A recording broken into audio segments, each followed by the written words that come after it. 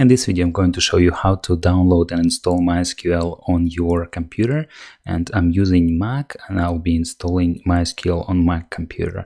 MySQL is a cross-platform database server and it can be installed on many different operating systems. So to download MySQL community server, you will need to either Google for it, download MySQL community server, or open your browser window following URL dev.mysql.com/downloads/MySQL. So at the time of recording this video course, this is how this page looks like. And if you scroll down, you'll have a few links to download community server. Again, I'm using Mac, but there are different versions of MySQL available for a different operating system if you're running Windows, for example.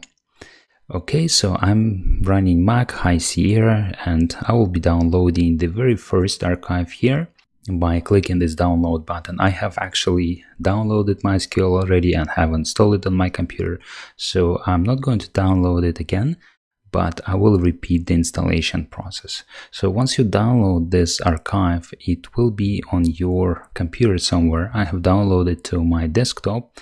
This is the installation file, MySQL 8.0.11, and I will run it by double clicking on it. And I'm then presented with this window. I'll double click on this icon. It says that this package will run a program to determine if the software can be installed. Continue, and then introduction. Thank you for choosing MySQL. I'll just continue, and here's the license.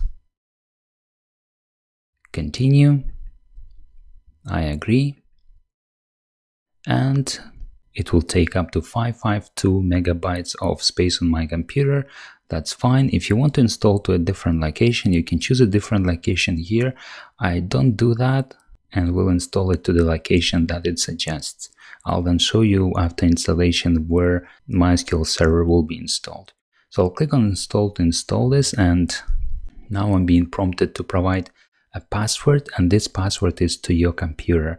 This is the admin password that you use to log in into your Mac computer. So I'll provide my password and click on install. The installation process is very quick. It will take just a couple of minutes or even less. And here we go. MySQL installation is successful. If during the installation MySQL server prompted you to provide a root password, please do so, and please provide password that you can remember, and at the same time it should be secure. You will need this password to log in into MySQL server. In my case, MySQL server did not prompt me for the password, and this is because I have already installed it on my computer. So I'll click on close, and then I will close it. And let's now learn how to start the MySQL server we have just downloaded.